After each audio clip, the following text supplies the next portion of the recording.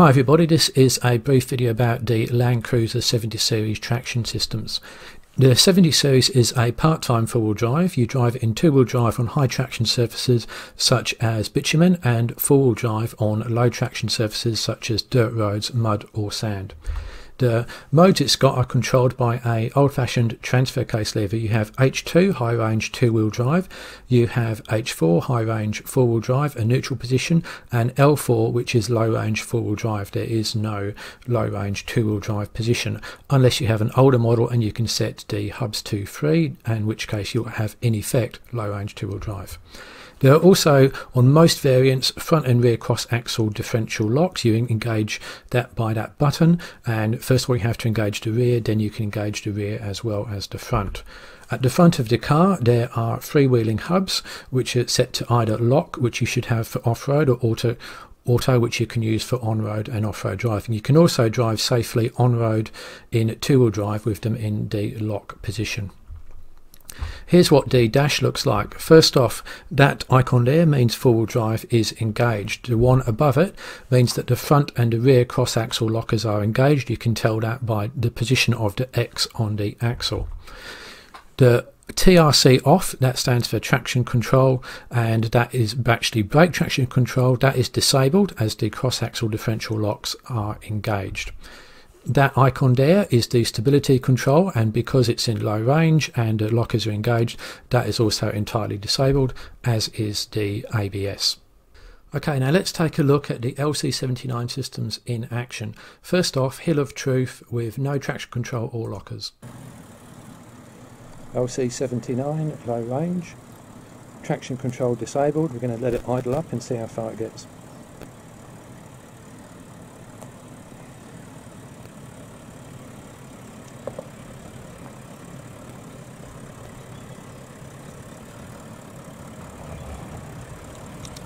A few more revs.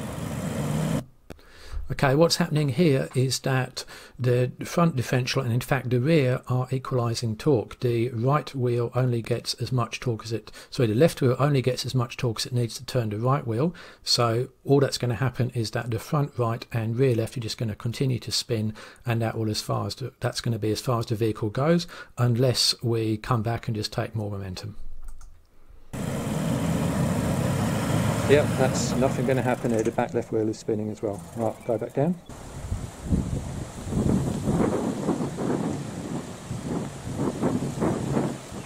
Okay, here we've got a brake traction control system, and that will detect the spinning wheel, which is going to be the front right and rear left. That will apply the brakes to those wheels only, and that will have the effect of increasing torque to the front left and rear right, which may or may not be enough to get the vehicle up the hill.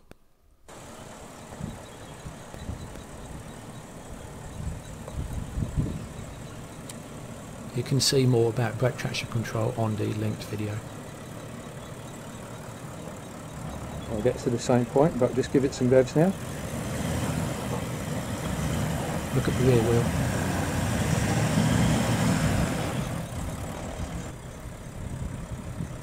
Okay, now we have both front and rear cross-axle lockers. Sorry, we have the rear cross-axle locker only engaged, so that means that the rear right will maximise its traction, but is that going to be enough to get the car up the hill?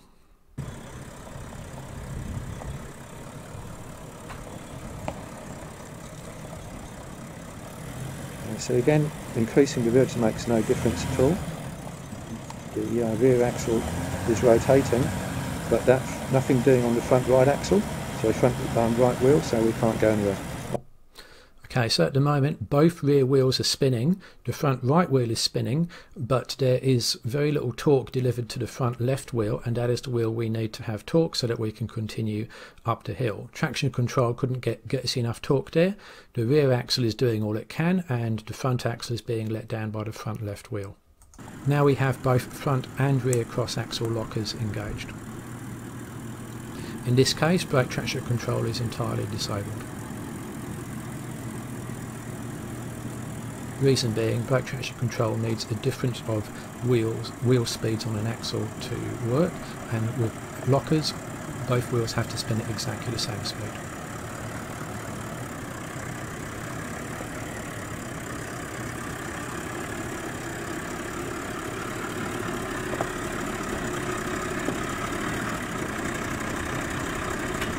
So in this case, the front and rear cross-axle lockers are the best situation to get up this hill. The reason being is that there is quite a bit of traction. It's just a question of getting that traction to the correct wheels, and we don't need to turn the vehicle, it will just go straight up. Also, the traction control system on the LC79 is really not that effective compared to other Toyota vehicles such as the Prado and LC200. Okay. Here we have the LC79 again. It is cross-axled, which means that we have the vehicle's wheels resting on the front left and rear right. It is in mud, and we're going to attempt to drive it forwards. Okay, rear locker only. Drive forward slowly. Until the rear locker only. Both rear wheels are, as you can see, spinning. There's no traction on the rear left. There is some traction on this wheel, but there's no torque going to it. And as you can see, there's no traction on the front right because it's actually in the air. So there's really only two wheels of traction, front left and rear right. The rear lock has done its best to put traction to the rear right, but that's not enough to move the vehicle forwards. So what we're going to do now is to disable the rear locker and use traction control only to try and move the vehicle forwards.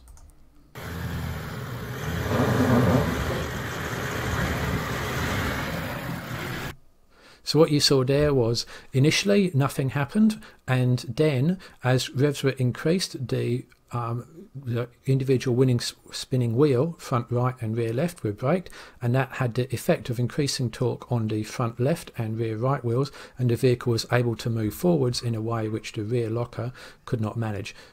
If we tried front and rear lockers, it also could have driven forwards, as you will see shortly.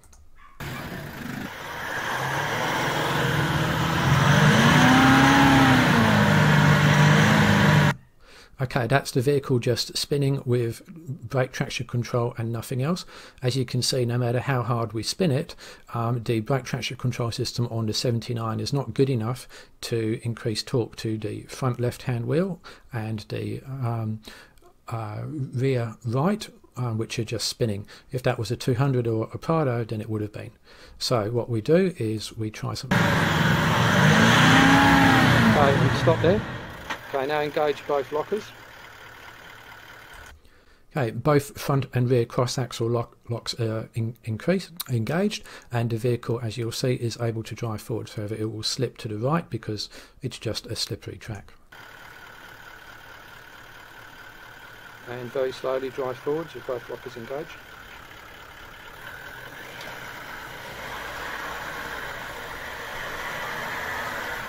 Stop there.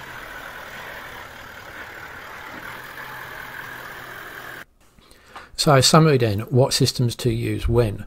On road, always drive the LC70 in H2, two-wheel drive mode. You can set the hubs to 3 or to auto. You will get fractionally better fuel economy if they're in auto or 3, but you can drive them perfectly well in lock, provided the vehicle is in two-wheel drive. For any form of dirt road, recommend high range four-wheel drive because you get better traction that way, and there's no risk of wind-up because dirt roads are a relatively loose surface.